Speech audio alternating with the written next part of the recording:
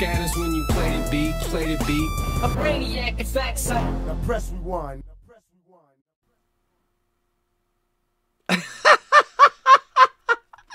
Did you see the title? Oh, I'm looking at the screen, but the screen might not be on yet. If I do my editing, maybe the screen will be on there. But this is beautiful. This is fucking beautiful. I've seen people out there say, no, I'm having my fucking say. Disney delays the release of 330 million live-action Snow White reboot by a year and dumps those fucking shitty woke dwarfs. I'm ad-libbing a little bit after star Rachel fuck you Zelga spark fury with woke rants against 1937 original. This is beautiful, and I need to explain the fucking reasons why this is so fucking beautiful. Because Disney's bullshit woke fucking movement has been rocked to its core, okay? They think or thought that they were up with the whole generation's way of thinking by making remake after fucking remake. Now, a couple of things I gotta get right. I gotta get right here. The live action remakes. Do I like them? No. Do I understand why they exist? Yes. So let's just get a couple of fucking things straight here. There is something somewhere that Disney stated that after every certain amount of years that something's been released, that he or the company, he wanted re-releases of the story, so in order for new generations of children to grow up watching certain movies. Now, I understand that that's difficult because we know there are certain movies that ever so slightly need to be tweaked. I'm not saying completely fucking butcher them like this, and we'll get to this in a minute. But there are one or two that you think, okay, just needs a little tweak. Let's not forget that in Aladdin Arabian Nights, the song with Robin Williams, there was a couple of lyrics that had to be changed ever so slightly, even back then. Okay, you might not know that, you have to do your research on that, but there's certainly one or two lines that ever so gently had to be tweaked, and for me, rightly so. So just a few fucking tweaks here and there.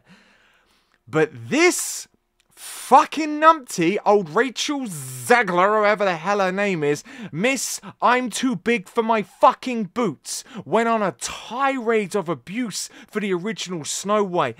Just her mannerisms and demeanour, even old Gal Dot standing next to her, old Wonder Woman herself wanted to whip her fucking face shut. One or two moments where she was like, alright, yeah, calm yourself down, little fucking mini-me.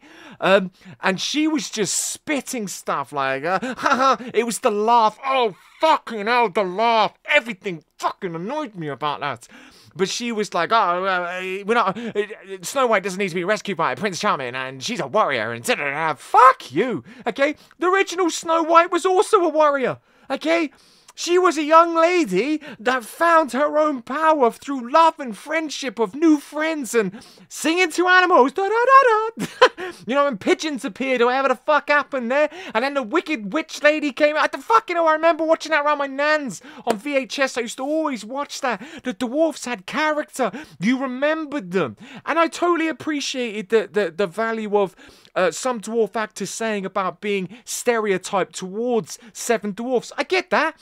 So give them worth, give them more character, give them something that's a better script that makes, you know, the dwarf acting community better parts. That Game of Thrones dudes was absolutely correct. That he probably stereotyped everything. So give them the worth that Game of Thrones proved that you could do with characters, regardless of genders, regardless of diversities, any disabilities or anything at all. You could create characters. That I agree with. I'm all for that. But the seven wandering fucking willow magicians of the north, or whatever the fuck we called them, nobody asked for that. Did anyone see the picture? I'm not sure if it's even on here. Excuse me using Daily Mail. Oh, we'll get to that in a minute. Oh, here they are. Here they fucking are. It's like the shittest fucking band you've ever seen. You got Jesus at the back. Fuck knows what he's doing there. This dude's hat. Fuck knows what's going on here. Pirates of the Caribbean, motherfucker. I mean, what the fuck are they doing? What are they doing here? It's like they just closed their eyes and selected. That's what they did. It's fucking horrific. It's horrific. but they did a U-turn. It's my point. I don't know if old fucking Grumpy Bollocks is still going to be in there, but I love this new picture. I'm a bit frustrated that they didn't go listen to the what people were saying about, you know, dwarf actors being used. That to me just frustrates. Maybe they'll do the voices of those actors. I don't know. But right here is the fact that there is a victory. Sort of. That's kind of frustrating me now that they're not using dwarf actors. I'll get to that in a second because I feel as though they should be. But the whole fucking U-turn, the U-turn on the behaviours towards this woke bollocks, triggered by old fuckface here. And I'm glad she has been firmly put back in her place. I can't wait to see the fucking interviews with her now. Let's see if she's as smug as she was when she was trying to tear into the fact that Prince Charming saved people. It was a love story, man. What the hell is wrong with you? You're an idiot, okay? Plain and simply. I hope no one ever hires you again. You were shit in Hunger Games, so now you fucked up Snow White, but you've finally seen you're not important. You're not important. You're not part of no woke. No one gave a shit. Every fucking woke community looked at you and went, shut the fuck up. That's literally what happened. Look at the U-turn. A company as big as Disney had to fucking turn around. And they didn't turn around with the shit that they made with Lion King. They fucked that one up. Didn't you turn that motherfucker, did they? Okay, they took some abuse with The Little Mermaid. I personally agree with the route that they took. I haven't seen the film. I know there's some things that they've changed there. But certainly how they were trying to include diversity. Nothing wrong with that. They didn't. They ploughed on with it. So something you did, old Rachie Zegler, go fuck yourself. Okay, you fucked up. And now it's a £330 million turkey. Oh, it's beautiful, ain't it? Ah, it's beautiful. Don't you love it? The bit I want to give you the heads up on is, this is what happens when we all pull together with bullshit that's taking place. A company as humongous as Disney, Star Wars, buy everything up fucking body had to take a U-turn because of people like us. Okay? Normal people. Kind of. They had to take a U-turn. What else could we do? We got powers like we didn't know. Okay? That's fucking amazing. That should be a Disney story in itself. Netflix, snap that fucker up. I love the fact that they're trying to say the ongoing actors strike is the reasons for the push. Have you seen that, the meme with the dude like that? He's looking. Bullshit. Bullshit. Has it got anything to do with the actors' strike? To start with, who the fuck are calling these actors? That's the... I hope they got paid. I do hope they got paid. But they're not actors. I think that dude at the back just fucking joined in for the numbers. I don't think he's even meant to be there. They're not actors, let's be honest. And I love the fact that they're saying around it's because of the strike. Fuck off. They got interviewed, showed Zegler making derogatory claims about the original Snow White.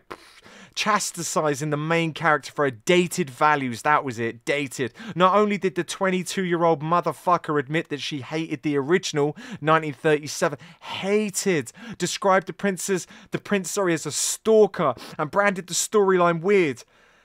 How was it weird? I mean, if anything, it showed about a lady going through a journey of all different emotions as well, which was fucking incredible given the year. It's no longer 1937. She's not going to be saved by the prince. That's what she kept fucking doing. Pissing me off. She's not going to be dreaming about true love. And that was the bit that was fucking her up, because there was men, women everywhere going, whoa, whoa, whoa, whoa. What are you doing taking true love out of Disney, motherfucker? Okay? Maybe we want both. I'll have her as a warrior, but why can't she have true love? Why can't she do that? And then saying it's no longer 1937. Well done, you dumb fuck.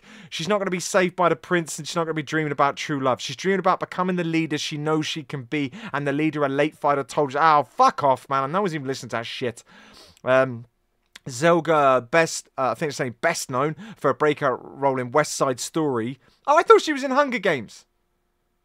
Okay, she fucked up another classic then. She joked for a minute separately. She was terrified. She went on to Beloved when she went on the beloved Snow White ride at Disney. Oh yeah, she said that everyone was cheering her on. They fucking weren't cheering her on. Look, I'm just saying, okay? This is a victory. This is a victory for us, and we should fucking bask in its glory.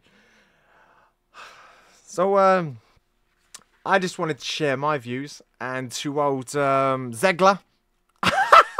Unlucky motherfucker!